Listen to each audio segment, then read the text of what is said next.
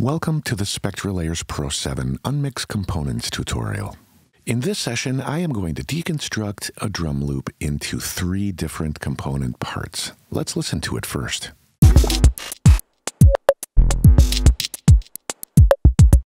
The process is so simple, artificial intelligence in SpectraLayers Pro 7 does all the work for you. Select Layer, Unmix Components. This dialog presents you with opportunities for unmixing transients and reconstructing hidden noise. The reconstruction is based on interpolation code built into the artificial intelligence in SpectraLayers Pro 7. Click OK to engage the process. Our drum loop has been split into 3 independent layers: tonal, transient, and noise. Let's solo each layer and discover what the Unmix Components process has accomplished for us. First of all, the tonal layer.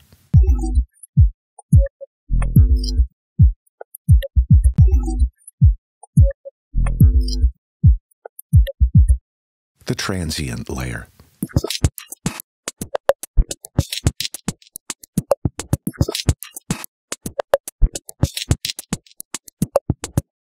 And finally, the third layer, which is called the noise layer.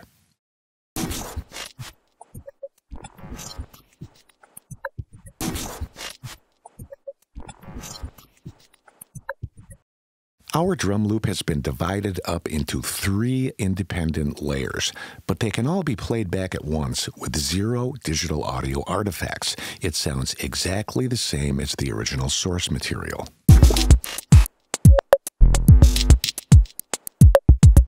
Now that we've used the artificial intelligence in SpectraLayers Pro 7 to split this drum loop up into 3 component parts, we can process these parts independently in the Steinberg ecosystem.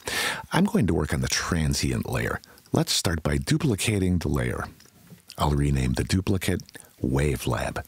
SpectraLayers Pro allows you to define up to 3 external audio editors.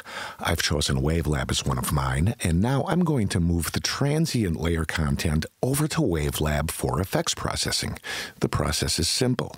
Go to the Edit menu and select Edit in WaveLab Pro 10. WaveLab opens in the background, and here we are.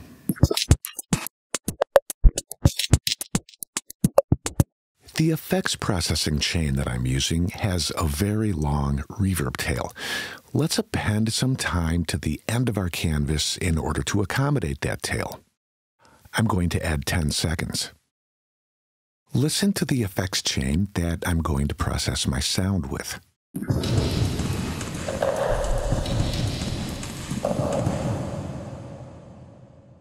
The most important thing about this signal path is that it's 100% wet. Keep this in mind. It's going to be important back in the SpectraLayers Pro 7 environment. Okay, let's process our selection and move it back into the SpectraLayers Pro 7 workspace. Select All and click the Render tab. Render the material.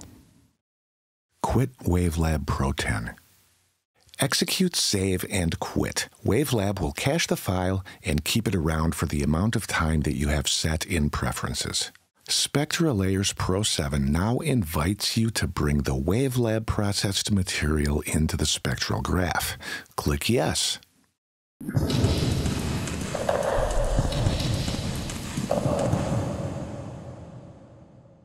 As you can see here, the 10 seconds that we added in WaveLab now show up on the spectral graph here in SpectraLayers Pro 7. Here in the Layers panel, I can adjust the level of my new WaveLab generated effect. I've chosen -12 dB. Let's listen to it.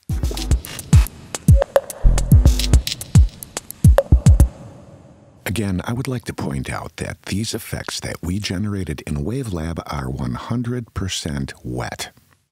I would also like to point out here that the gain structure of the original drum loop has remained unchanged.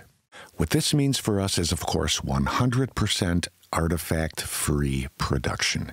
It's completely clean.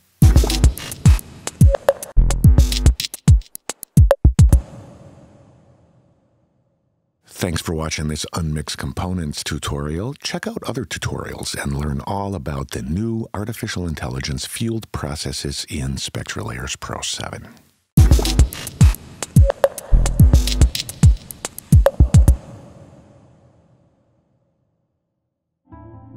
We hope you enjoyed this video and thanks for watching. SpectraLayers Pro 7 delivers audio empowerment. If you found this video helpful, please hit the like button and subscribe to the Steinberg channel.